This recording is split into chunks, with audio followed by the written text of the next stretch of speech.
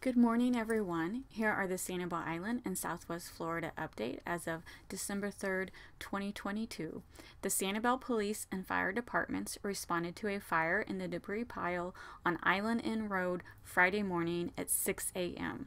Sanibel Fire Captain said the fire was likely smoldering for hours before the flames surfaced. The fire was extinguished without any issues. Update on FEMA trailers. It has been around 35 days since FEMA officially said they would provide trailers to Floridians in need. So far, 13 families have been housed. FEMA says 84 more families will be housed in the coming weeks. To date, FEMA has received 2,400 trailer requests in Lee County, 500 trailer requests in Charlotte County, and 200 trailer requests in Sarasota County.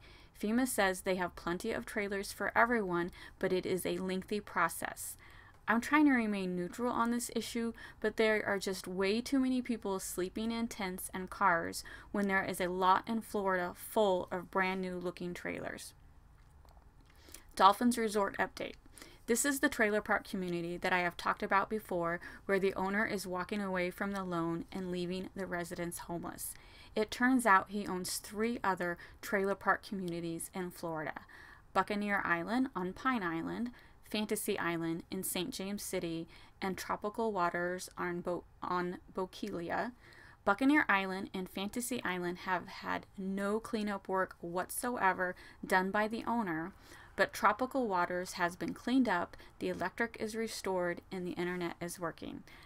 I am assuming maybe he has a home in Tropical Waters and that's why it got priority.